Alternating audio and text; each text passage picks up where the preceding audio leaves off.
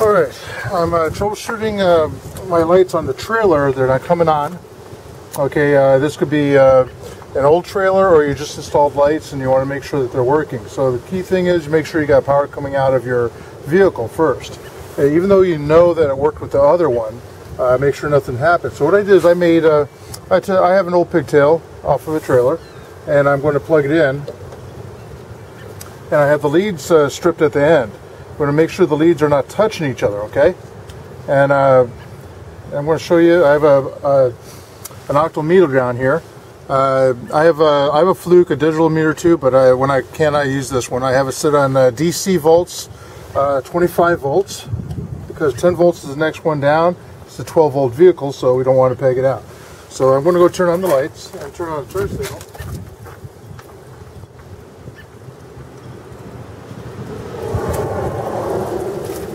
Okay, so right now the left lights are flashing.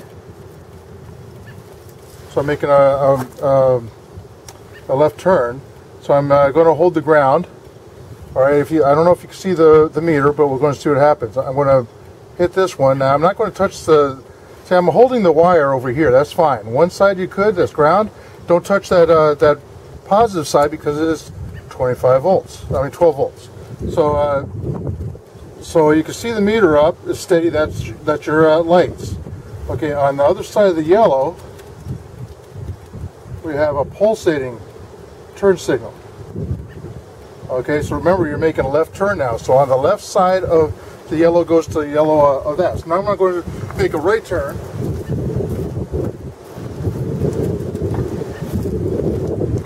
Now we're going to go to the green side. Okay, and once again, we're holding that to the ground. We're not touching this side. We're just going to put this on over here. And I'm not getting anything. There we go. We got a pulsating on the green. Okay? And over here we have a steady. If I can hold it on a steady. Steady headlights. So actually headlights should be steady on both sides. And with the right turn signal on, the left turn signal should not be running. That's the left turn signal. Okay, so this verifies that the vehicle side of the power is good.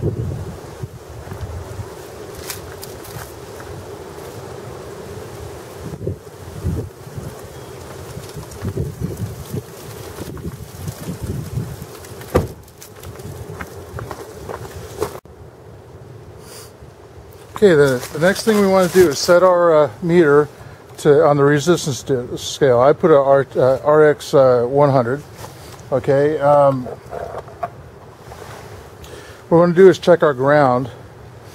All right. If we have a loose wire or a ground on that, the ground is going to be the white wire. We're going to stick our meter in that. It doesn't matter which one because this is no electricity is involved, and we're going to hit the screw, and we have continuity. All right.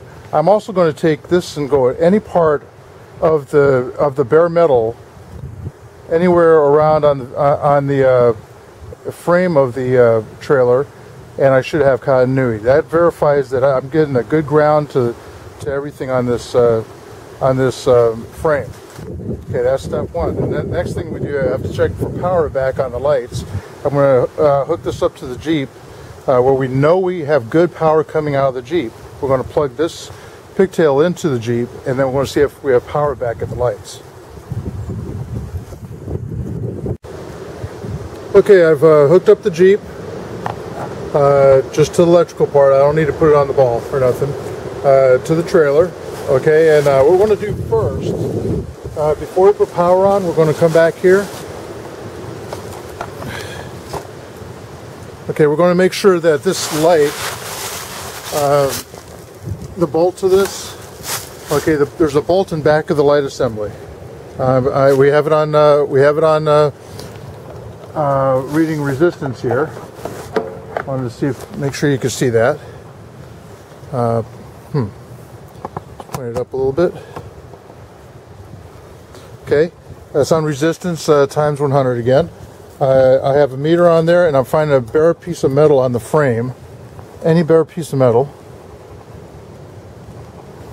We're looking for resistance. Okay, we got a good continuity. It's going from the bolt and the nut in the back, which is connected to the light assembly itself and ground. So we have a good connection. All right, that's number one. And then what we're going to do is go turn on power and read the leads down there for that we're getting power back here.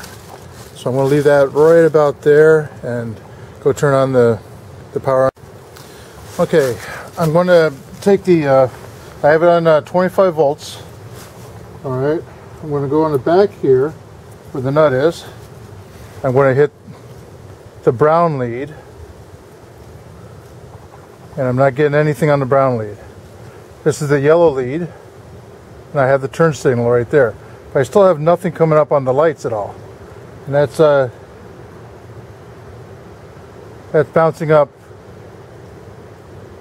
I do have something on the lights. I'm seeing lights blinking up on top here.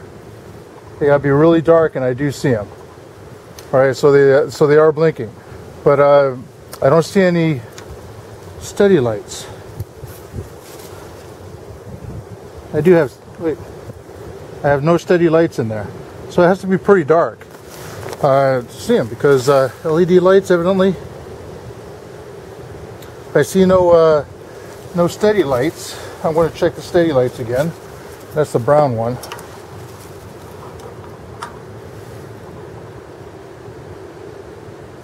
And I have no power on steady lights. So I'm going to let me turn off. I'm going to turn off the turn signals and see what happens on this. Okay, we're on the left side now. I'm going to check for ground again. I have it set to ground. We're on a screw on the back, and I'm looking for metal out here. Any kind of metal there. Okay, we have continuity ground. All right, so we have continuity. Good ground with the light assembly itself. Now I've moved it over to 25 volts. We're going to back on the screw here. Now this is a little difficult to get to, because these are the splices that was supplied with the light. So it's quite different. So I'm on the green wire right now. And we have the lights on. What I'm checking is just the lights. I'm not looking any power for the lights, and I'm not getting anything on the brown neither. So I'm going to go turn on the turn signal. Let's see if we get it over here. Okay, the right turn signal is on. I'm on the bolt in the back, the nut and the bolt, and I'm hitting the wires. First on the green. Nothing over there. And now on the shiny part of the wire on the brown. Nothing there. So I'm not getting anything from anything on this side. I have turn signals on the other side with no lights. So the only thing I could think is the splices here. But see, the splices, I read continuity on both sides of the splices, so I'm fine with that. It's got to be from the cable up there coming back to the wires back here, and that turn signal works over there, but the lights don't work. Turn signals and lights over here don't work. So the next thing I probably do is go ahead and cut the wires. I don't want them to be too short, because I need to hook them back up. I'll just put two splices in there. I hate doing that on a single wire. All right, just to actually narrow it down and figure out what's going on. So that's probably the next angle. I want to troubleshoot it completely down to where I can get a hold of the manufacturer and find out just what's going on. All right, we have the right light is flashing, and we have the headlights on. So now I cut the splices out of the picture, and what I'm going to do is I'm going to take the wire, let's see, black lead, we're still on volts, black lead on the ground, and I'm going to touch the leads down here. Nothing on the brown, I think that's the brown, and nothing on the other one. Bare wire. We have nothing going to either one of those. No movement whatsoever on the meter. And I'm moving the ground around too in case So that tells me that's a bad lead. Okay, bad harness. We're going to go to the other side and test that one again too.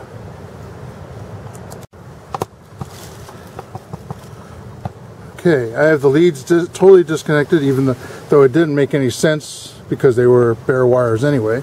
I'm going to take the black lead, put it on the back. I'm going to hit the brown and yellow wire. We have the turn signal and the lights on. We have nothing down in the meter. When I hit the other side, we have turn signal. Turn signal is bouncing on the meter.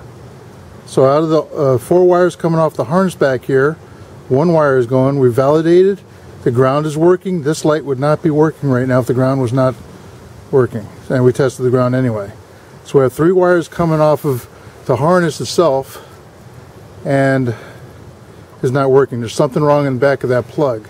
Now we could take it a little further, go right in back of that plug and use pinholes and stick the meter in the pinholes in back of the plug and make sure we're getting something. But I don't think I need to go that far. All right, it is indeed a bad harness.